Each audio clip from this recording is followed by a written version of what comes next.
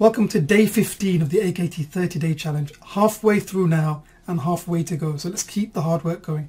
As ever, let's start with the question.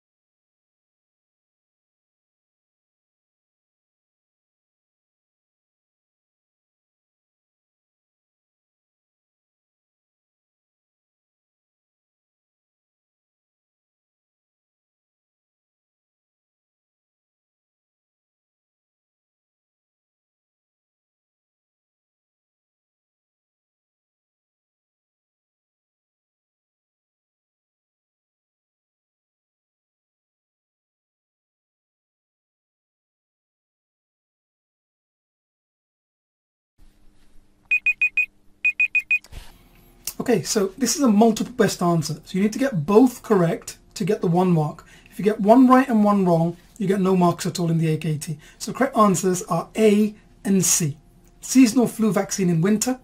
That's given to women in any trimester of pregnancy, if it's the season. And then C, the pertussis vaccine against whooping cough.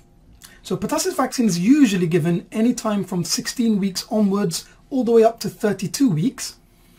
Sometimes it's actually combined with the 20-week scan given around that time. But any time after 16 weeks, it can be given.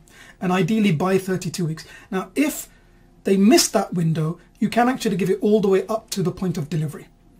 And then even though the mother will have had pertussis vaccine during the pregnancy, the baby will still get this as part of the normal childhood immunization schedule.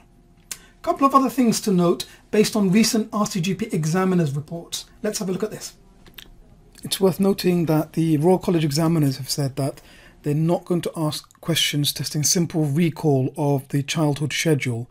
What they will test, because immunisation is such an important topic, is things like, which are the live vaccines that might not be safe for someone who's got immunocompromised to take. Things like, what's the recommendation for vaccination for someone who has had their spleen removed? And so, it's important to still revise vaccination as a topic. You just don't need to learn the childhood schedule, the specific dates off by heart. Coming up to the last 2 weekends before the AKT exam now, just to recap things that you should be focusing on at this stage. Recap your key stats, recap your key admin topics, recap the key high-yield clinical topics mentioned by examiners in recent examiners reports.